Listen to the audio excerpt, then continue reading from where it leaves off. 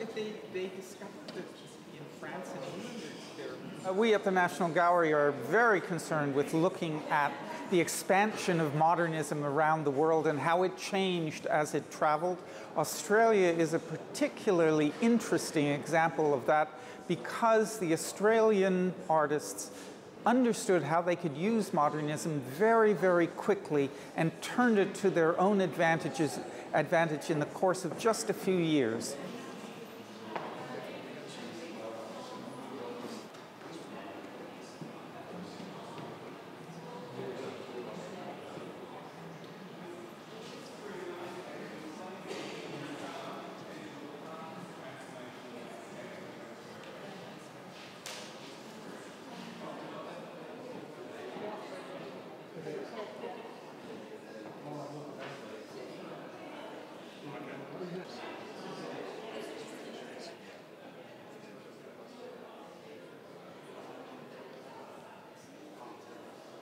It was now a moment when people knew in the future Australia, instead of being a set of colonies, would become a nation.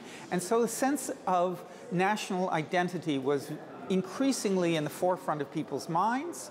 And this painting is about national self-consciousness.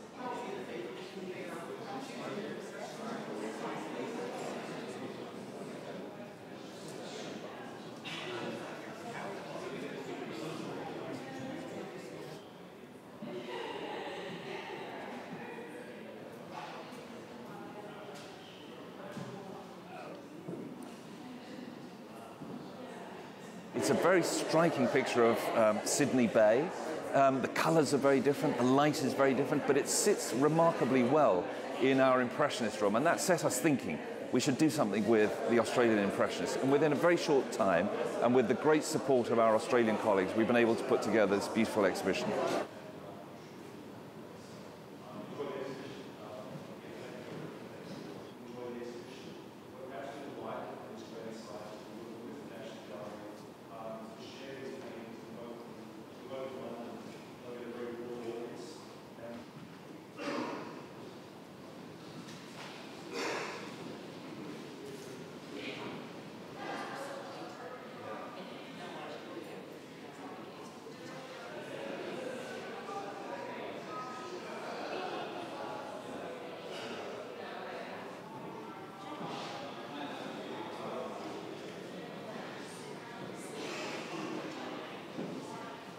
He was an Australian, but he painted in France. He conducted his whole artistic career in France. Nonetheless, he remained an Australian. He remained absolutely committed to sending back word of his work among the French avant-garde to his Australian artist friends. So he is in dialogue with them, but he is also bringing a kind of anarchic Australian energy to participating in the French avant-garde.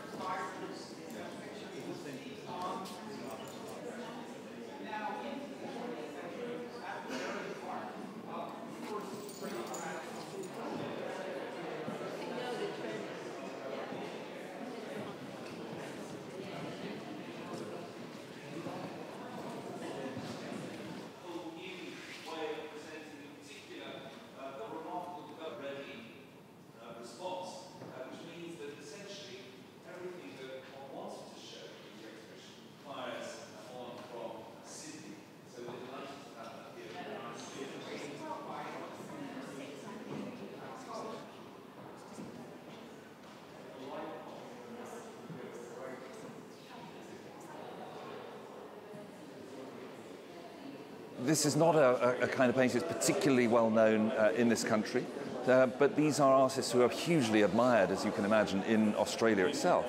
And their work is closely bound up with what we're familiar with from our own collections in this country. If you think of the work of Russell, for example, very closely connected to Van Gogh and to Matisse and to Monet in particular, or an artist like Roberts, who is very interested in what the French were doing in the 1880s, that makes a lot of sense that we show it at the National Gallery.